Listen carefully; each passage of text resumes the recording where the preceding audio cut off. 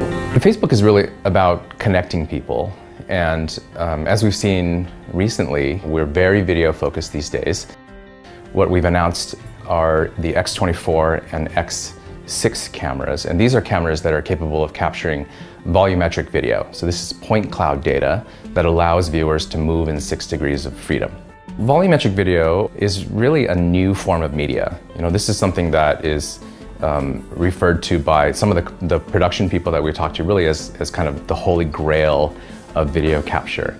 And that's really great, but workflow is as important or maybe even more important than image acquisition. And so it was very natural for us to think about Foundry as a toolchain partner for the X24 and X6 cameras. I was impressed to see how easy it was for Cara VR, for example, to import the X24 data. It was almost as simple as specifying rig geometry to get the basic data into Cara VR.